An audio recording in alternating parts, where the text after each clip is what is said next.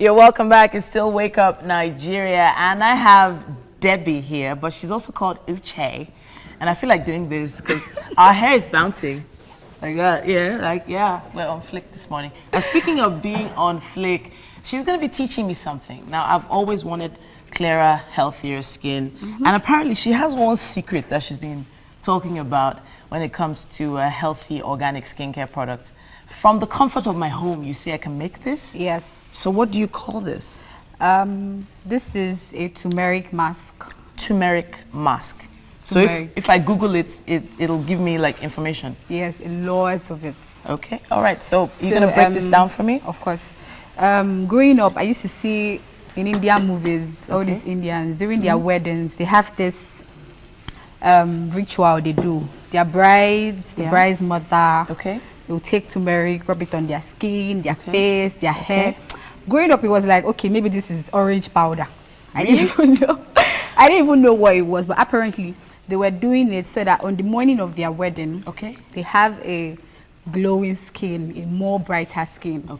So then, growing up, I started buying stuffs like stuff to use on my skin to make it grow, but it turned out that most of them, they will tell you this is a natural product, this will make you glow, but at the end of the day it gives you something. Sometimes it gives you acne, sometimes it gives you unnecessary spots, or just basically reactions, right? Negative so I'm like, reactions. okay, I'm tired of wasting my money.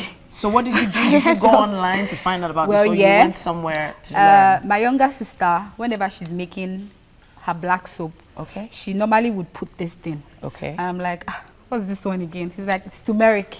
Turmeric. Yes. So it looks a little like curry. Spice, yes. But it's under the curry family, I guess. Family, yes. It smells like curry and black powder, sort of. No, black pepper. I think it smells worse than that. No, it's but it's very fragrant. It smells like something I would put in my chicken. Yes, people use it to spice their food. So then, this is almond oil. Almond oil. Homemade almond oil. Okay, and what are these? What honey. This is honey. This is honey. Pure. This is not how they pack honey in my neighborhood. There's something else that they put this is, you know pure what? Organic honey. This is lemon and this is milk. What sort of milk? Liquid milk, evaporated milk. Okay, so I can't use powdered milk for no. this? Okay. In place of this, you can use yogurt. Oh, fantastic. Yes, because they have the same work that it does to the skin. So yeah. We need to start mixing this up, I believe, right? Yes. So what do I start with? The turmeric powder. How many spoons do I put in? 2 spoonfuls. 2 spoons? Yep. Okay, 1 and 2. All right. Then you put in the almond oil. Can I get a spoon, please? A spoon? Yeah. Okay. So is it 1 spoon again? 1 spoon, yeah. Is almond oil readily available everywhere? Well, almond nuts are very, very scarce.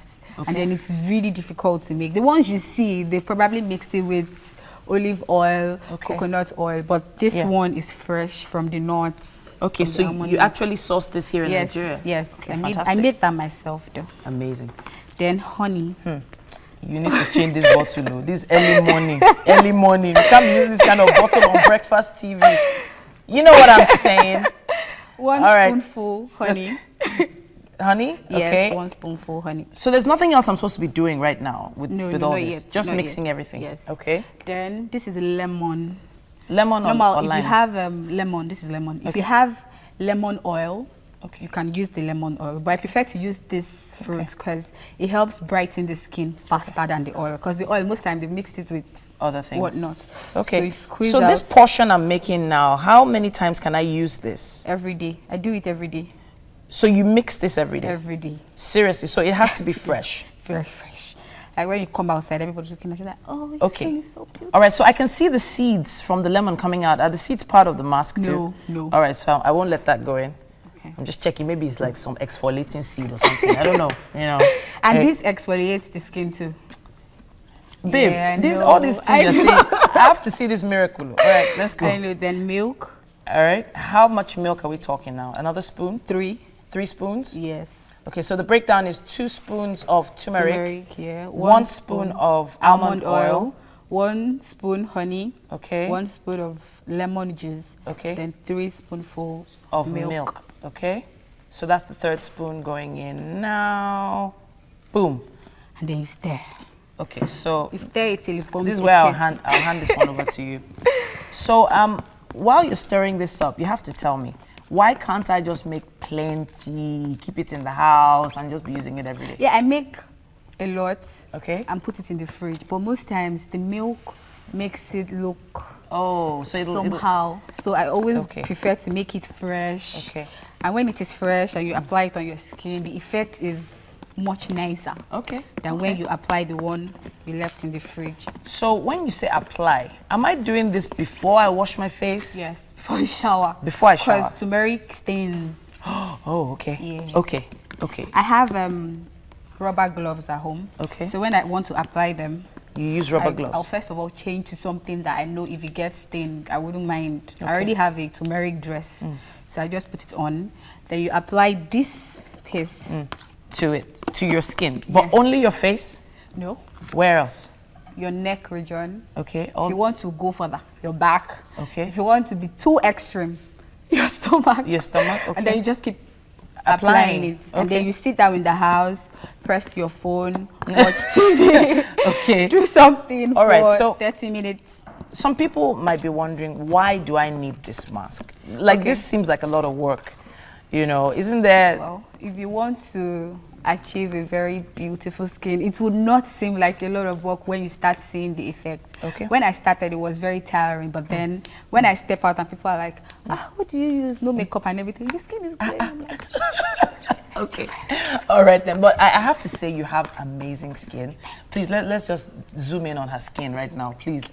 I need people to understand what I'm seeing here and how much beef I have for you right now. Because I cover everything up, you know, for a reason. You know? But really, really, you look amazing. So thank you. I apply this onto the skin. How long do I leave it for? 30 minutes. Oh, babe, you have time. The kids are screaming, they want their breakfast. When they sit on your skin, they're quiet. Mommy, why do you look like this? All right. But then the honey helps tighten the skin. The turmeric brightens the skin and evens your skin tone. Like if you do it every day, you would notice the glowy effect. Like you're outside and then your face is bright. So I know that someone is rushing to the kitchen right now. Yes, please. They want to know these ingredients one more time. So I'm gonna take it from the beginning. So 2 tablespoons, by the way, of turmeric powder. Yes. It's readily available in supermarkets. Almond oil. Real almond oil. Pure almond oil. Pure. 1 spoon? One spoon of this? 1 spoon almond oil. Okay. So please ignore the bottle. Honey. Pure honey. Is this the local honey or the janded the local one? Honey. Local honey. Very local. I like the janded one. It looks cool, but I don't know. All right. So lemon juice as well, without the seeds, please. 3 spoonfuls. Evaporated milk. Okay, I won't. Then you mix everything together and you have the paste. So you said you advise using gloves to apply this. Or whenever I'm very lazy and I don't want to use the gloves, I apply it with a spoon. Okay, so I leave it on for 30 minutes, then what do I do? You wash it off with lukewarm water. Lukewarm water? Yep. All right. And I should see results in how long? That day. That day? Are you kidding? The glowy effect is instant. Are you kidding me right now? I'm very serious. Please, for those of you mixing it at home right now, make sure you tweet to us at TVC Connect. Show us your mixture. Show us, you know, you're applying yourself as well. And then show us the results. Please, please, please, please.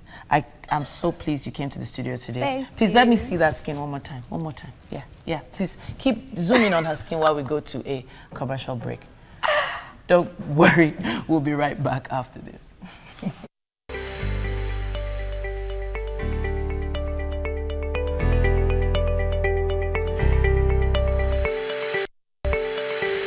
All right, welcome back. Now we're going straight to the kitchen to find out what Miyonce and have been up to. Thank you very much, Yummy. Okay, so Chef Miyonce. Yep. What's happening? What's our jollof rice? Jollof rice, jambalaya. Jambalaya. It's jollof rice jambalaya. Well, as you can see, still cooking. We are the steaming process. Okay. What happened is we cooked it like we were cooking jollof rice.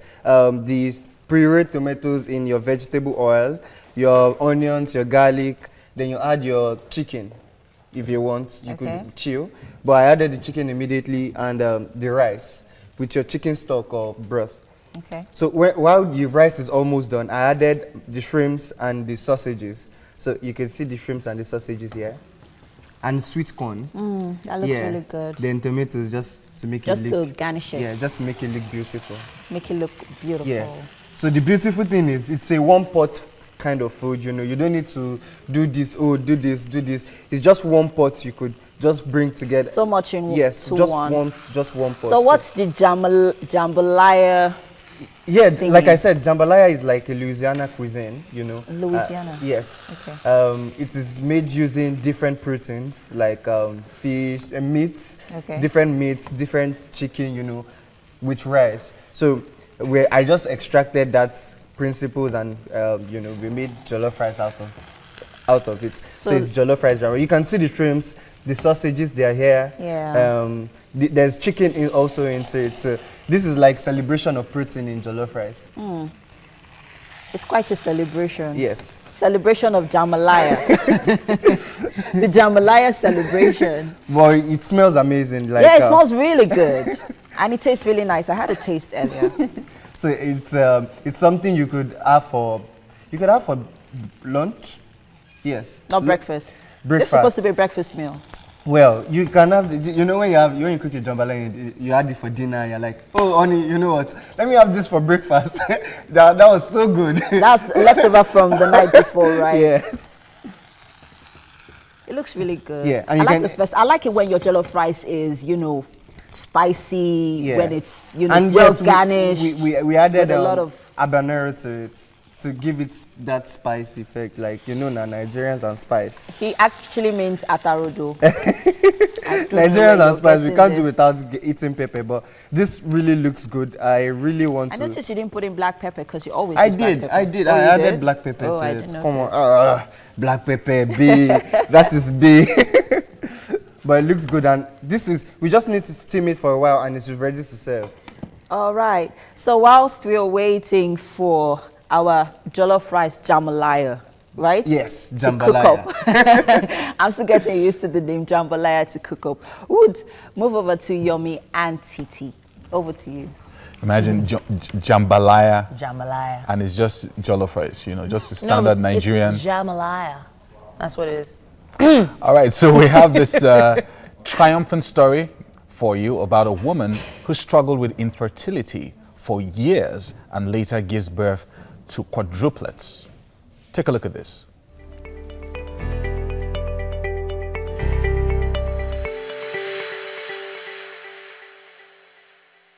This is Anambra State, Onitsha to be precise, and something good, well, a great news has happened here. Something unusual, you may say, and I'm the residents of the family that this good news happened to. Come. Let's see what's happened.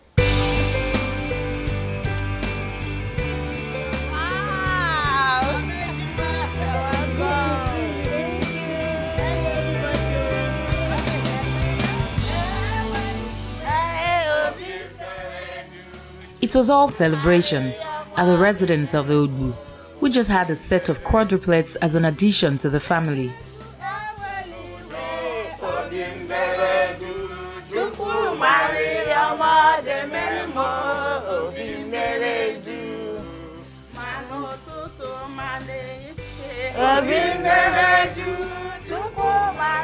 The family, whom had been expecting a child for 4 years, had friends and family members trooping into their home to celebrate the unusual arrival of the 2 boys and girls.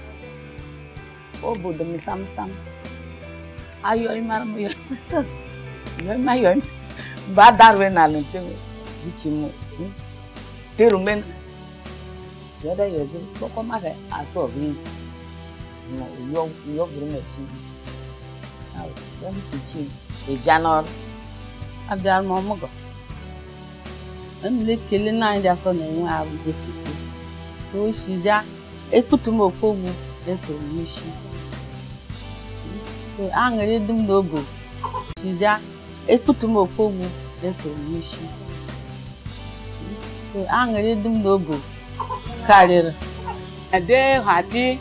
Every my village they happy for that children God give me that day. I don't greet God that plenty from that day to the now. I beg everybody say make come join me greet God. Because of God, I don't know he go do me like this year. She is a very, very strong woman to start with.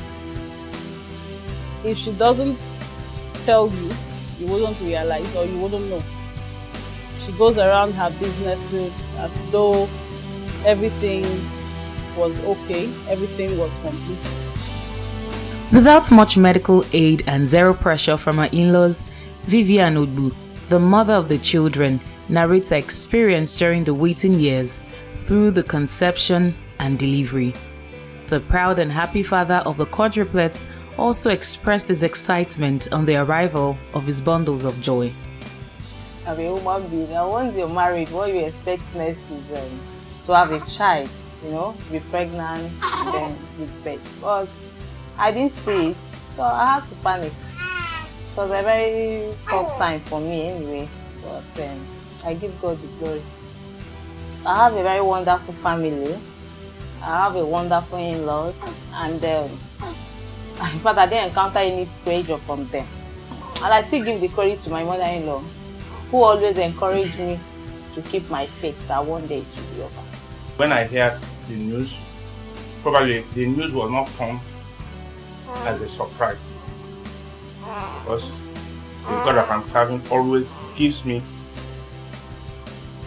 whatever things I need in abundance.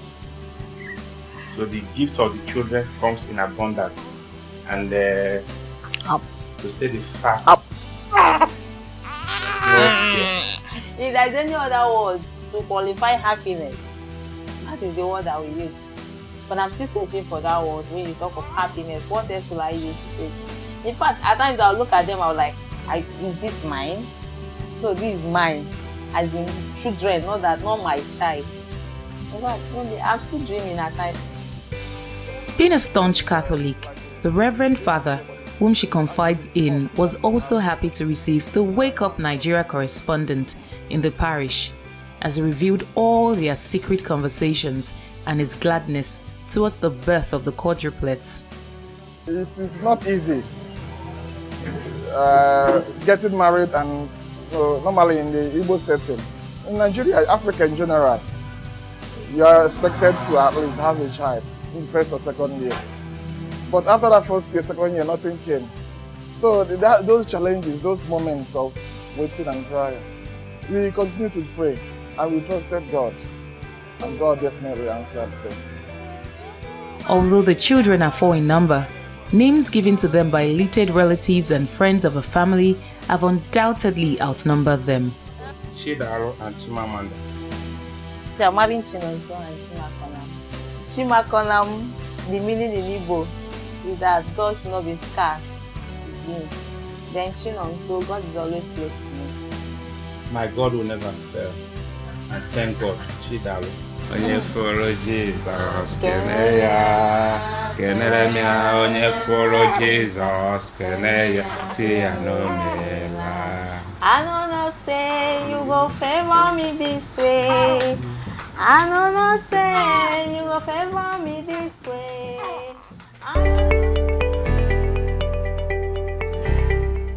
Wow, amazing, amazing. 4 kids at the same time. If you've never had to wait for a long time and go through that challenge of infertility and then being eventually childless for 4 years, you might not know, what some people go through. And then, of course, you need to consider yourself blessed that you even have 1. Talk less of having 4. I have 4 kids. Yeah. Huh. So oh my goodness. I know what the challenges we had with the blessing of the burden of having multiple births is just. It's an energy, it's a feeling that you cannot compare with anything else. And I hope that they're getting all the help that they need. And it was a great report from Debbie there, who also happens to be celebrating her birthday today. Happy birthday, Debbie C. You know we love you. I think it's about time for us to go and see what Beyonce has cooked for Debbie C's birthday. Yeah, birthday jollof brunch. Rice, because that's what she requested, apparently. It's not jollof, it's jambalaya, right?